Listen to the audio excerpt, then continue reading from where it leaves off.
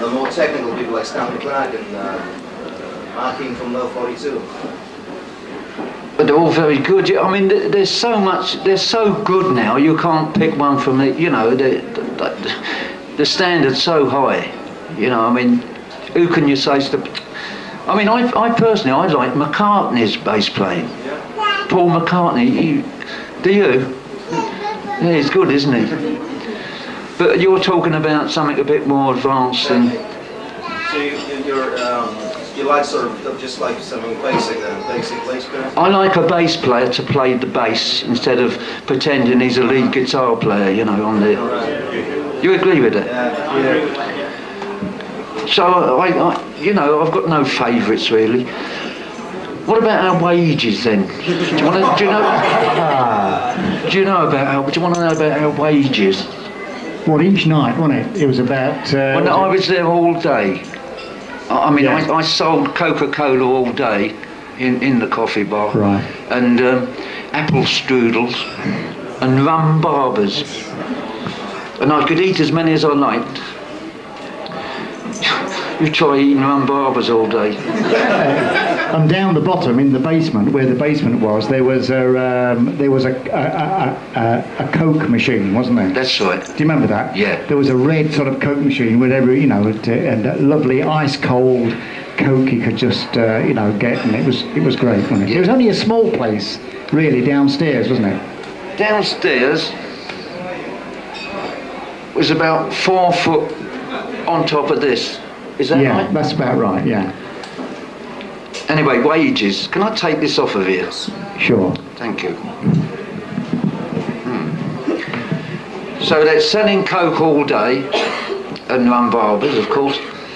Then going down all evening, and we got 18 shillings. How's that?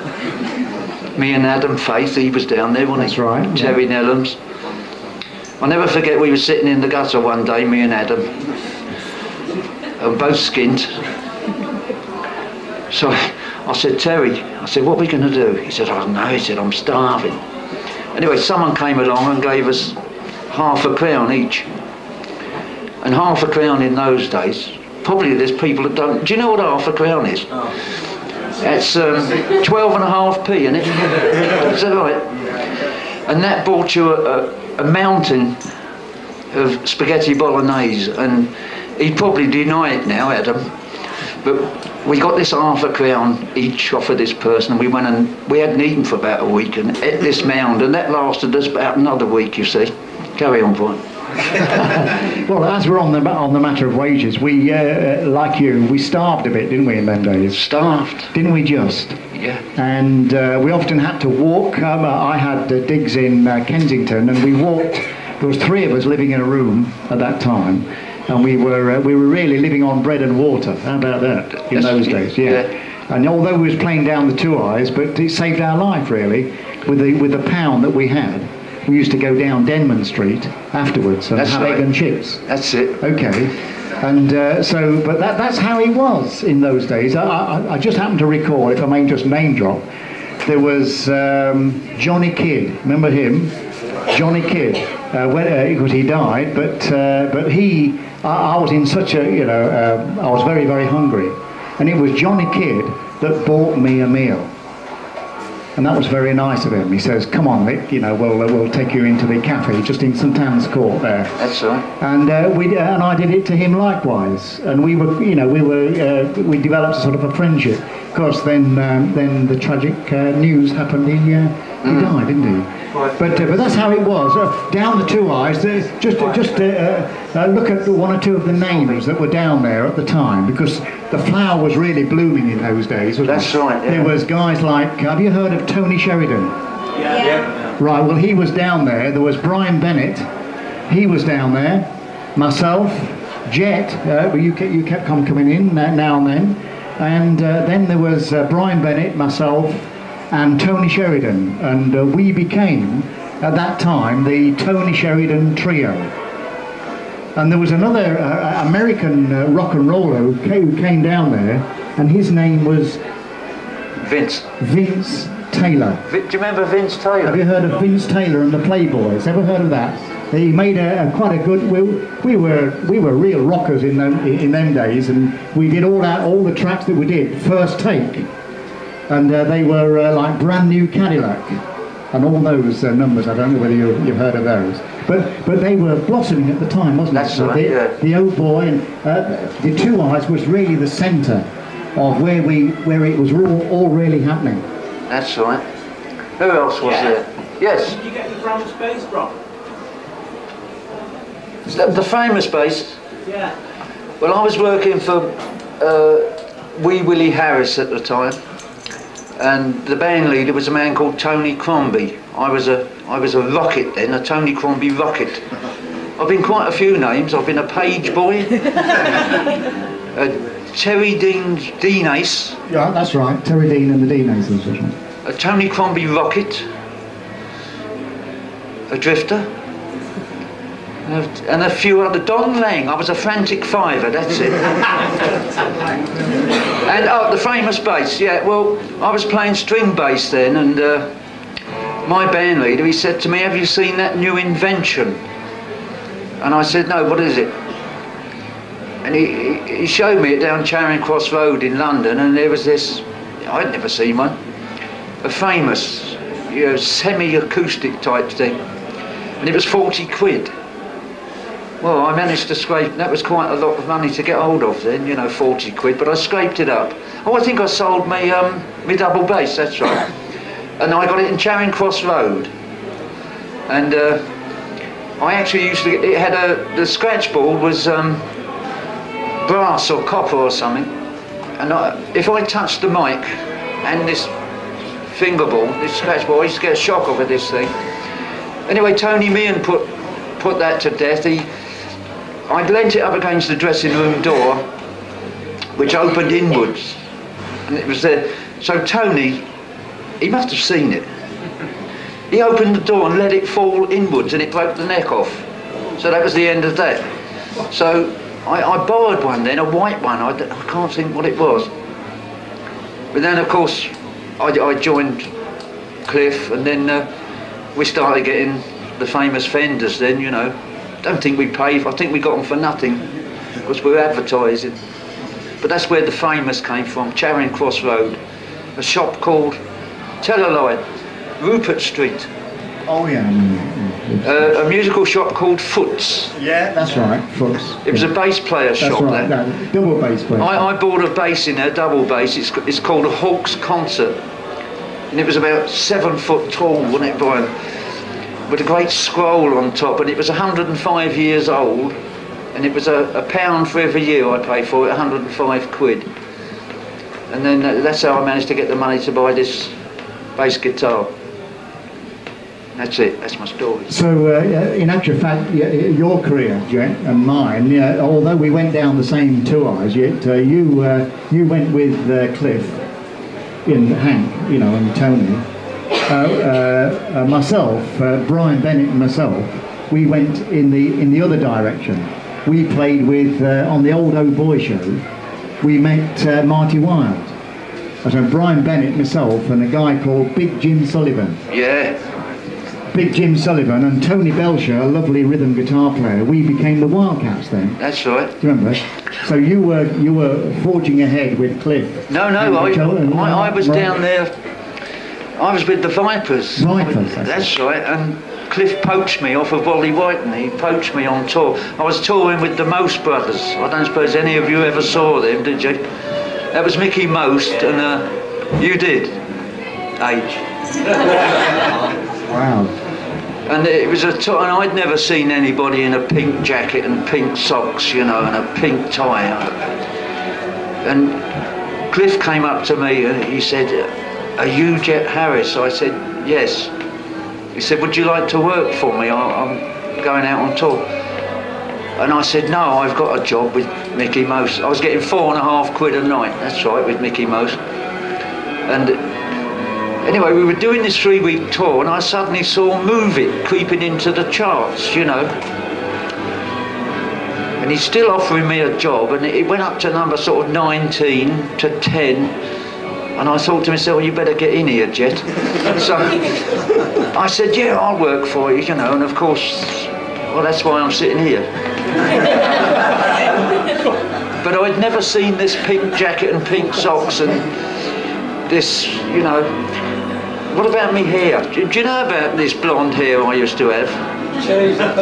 Well, when I was with the Vipers, we all lived in the basement. We had 2 monkeys, and under my bed there was a skunk called Sam he'd had his smell taken out. And in the cellar we had a fox called Sandy. And one day we were bored because we weren't working. What should we do? You know, what can we do? It was pouring rain. And we decided to dye my hair blonde, you see. Well, what I didn't know, that it was bleach. I thought I could go to the bathroom after and wash this out, you know. But you couldn't, well, you know, especially the women know, you can't wash bleach out. Anyway, we had to go and do a gig. This is when I was just about to join Cliff, and girls started screaming at this blonde hair, you know, so we thought we're going to keep this. And then, of course, we went up in the charts, and that's when there wasn't a dark-haired bass player in England. Everybody was blonde. So I'd had enough of that. One day I went back to my normal colour. None of them could play anymore. So that's me, with my blonde hair. What else? Any questions? Yes? Who took the credit for writing Nivran? Did you or Hank? Because you wrote the bass line, didn't you? Well, no, it was a joint effort. There's 3 names on there, isn't it? Marvin Welsh and Marvin Harris and Meehan, I think, isn't it? Yeah, but you came round with the bass line first, and then Hank jammed in with you, and that's how it came about, yeah? Yeah, and I wrote the middle 8. I wrote that middle 8 bit. But, you know, I was always trying to get Hank to play some jazz. This is when Bruce used to go deaf. No. You know, we couldn't quite explain to Bruce how in modern jazz, on rhythm guitar, you just do a downstroke, you know, with the bass player. And he couldn't suss that. He was going junka, junka, junka, you know. But in the end, Bruce he began to like a little bit of jazz, you know. But that was a joint effort, the actual writing. It was me and Harris and Marvin. Yeah. Was you living in Willesden, Jeff? I was living in Willesden. No, I left home at 16, I think. And that's when I was living in a basement with the Vipers. Because I passed you in a place called Baker's Passage, just down by Park Road. Baker's Passage, a little alley in Willesden. Yeah. And I was going up the road and you were coming down. Park Royal, I wonder what I was doing there. I used to. I don't know what you did when you were there. I used to make milk churns in Park Royal for United Dairy Supply. Yeah, I was a welder. And you know, I wanted to be music, and Mum was saying no. You know, there's no future in that. And but I persisted. You know, but I was strict modern jazz. I've been known to say, you'll never catch me playing that bloody rock and roll, you know what I mean? But that's how it works. I found out there was no money in jazz, you know. As much as, well, we still like it now, me and Laurel Jones there, we play it quite often. And you like it, don't you? What do you think was one of the highlights of your career? Yeah. The highlight, the biggest thing that's ever happened to me was when I walked past the King's Head without going in.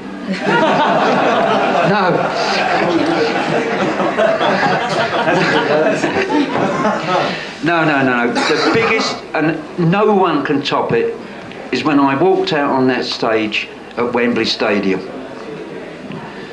The hair, what's left, went up at the back there.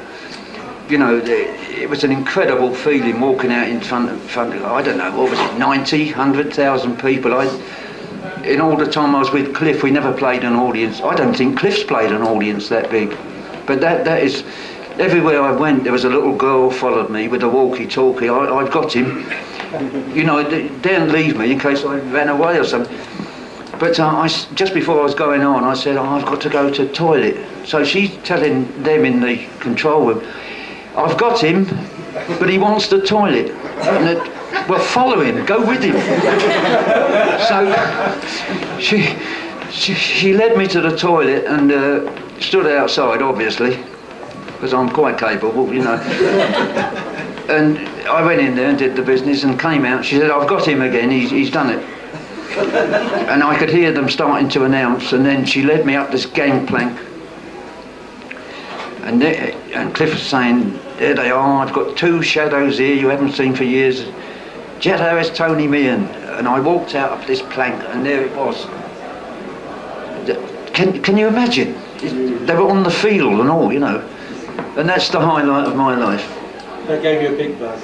Yeah, and Cliff gave me a good drink after, you know.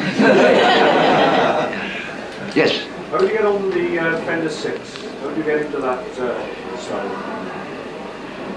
Well, the Best of My Mutual, Man with the Golden Arm. Someone else told me about it, you know, but no one would touch it. No, it's so low, you know. Exactly. And I packed it in. I had 2 hits with it, but I packed it in because people were saying to me, if they were sitting in special different parts of the audience, they couldn't hear it. But because now with the amplifiers now, I mean, we weren't mic'd up in those days. It was just your 30 watt, not 30, what they called? AC 30s. That's all we had then, you know, to pump this thing out. And I just packed it in and went on to a detuned. No, it wasn't a Jaguar. I cleared this up yesterday. Diamonds was done on a Gretsch, detuned, 1 tone. And I hope Barry is listening to this because he swears that I did it on a 6-string bass and I didn't. Anyway, over to Licorice. Let's hear something about him. Any questions, if any? Where does the name Licorice come from? It's to do with, it started in 1956 in a skiffle group we had in Lincolnshire, and we was mucking about with instruments, and like one had a trumpet, you know, trombone, and I had a clarinet, and they call them licorice sticks, don't they? So I know what we'll call you Licorice, and it's stuck ever since. Okay. And on stage they used to sort of throw Bassett's licorice all sorts, you know. I used to get packets of these, you know, and but that's how the name came about. There's nothing, you know, it just evolved that way, you know, from you know, mucking about with a toy clarinet actually. And so in those early skiffle days, you know, we was looking for nicknames for each other. That's when I had the tea-chest bass. Remember the tea-chest basses? And mine was a broom, ordinary tea-chest, post office string, and an ordinary broom, you know, upside down, and the string tied round the head.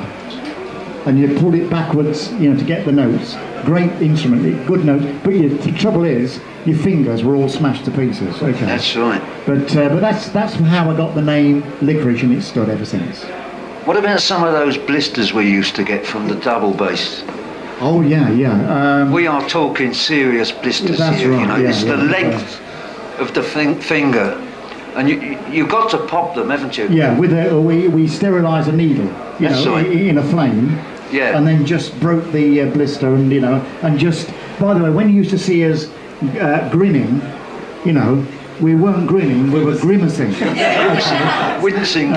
Wincing with pain, you know, but grinning at the same time, you know, sticking it out until we, you know, the fingers came home. When I'd burst my blisters, I used to sit with watching television in vinegar. Aye. And then I found a better one, and that's solder in flux. That gave me a bit of jip when I put my finger in there, you know, but it did the trick. It hardened all these and made them really hard. I bet we couldn't play a double bass now without. Oh no! It's you know, I've tried it, you know. Yeah, I tried. Funny enough, I get the.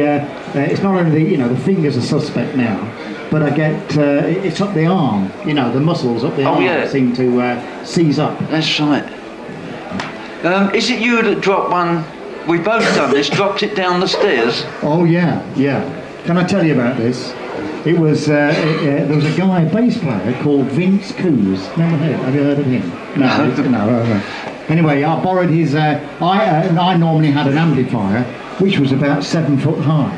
This thing, homemade, with Marty Wilde, right?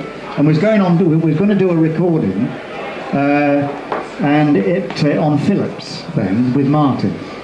And so so I said to Vince, "Can I borrow your amplifier?" He says, "Yeah, but the trouble is, it's in King's Cross, left luggage." He couldn't afford to get it out. So I had to go all the, because this is from King's Cross to Edgware Road, you know. Yeah. So I went all the way to King's Cross, and I got it out of the left luggage, and it was as heavy as lead, you know. And sort of picking it up, tiptoeing.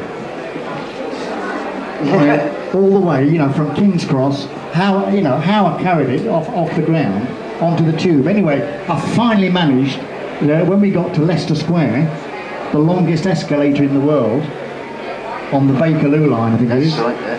And so it was rush hour as well, and so I sat down, you know, on this wacky great big amplifier, and so I laid it down, you know, and sat on it, going up the escalator. Right, and we got to the top, by this time sweating, you know. And I just got up to get it, but the heavy end was the other end. And it went all the way down the escalator with people jumping on the sides. Really, you know, and they stopped the escalator and and it smashed, and there were speakers and valves and everything, and it was just a piece of hunk of firewood at the bottom, you know. So I picked it up and left it in the information desk. Talking about amplifiers, I bought, this is famous, this amplifier, isn't it? Yeah.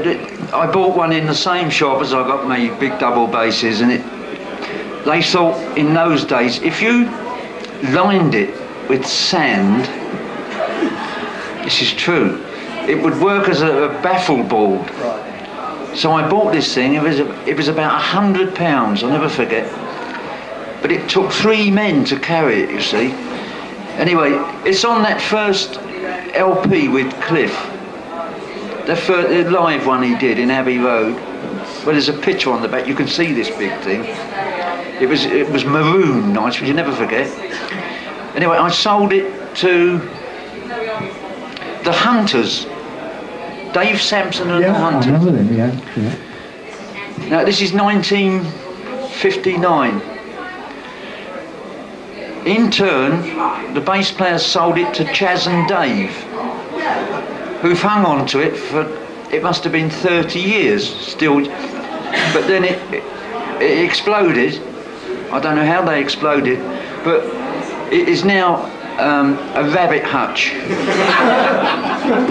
In Chaz and Dave, or one of their gardens, is a rabbit hutch now. The famous amp is gone, it's bitten the dust, but it did its work, you know. Any more questions there? Jill, we've heard how Licorice got his name. Is that right, you got your name because you was a fast runner? I read That's right. It's not long after the jet was invented, actually, to be quite honest. What was that, 53, wasn't it, or something?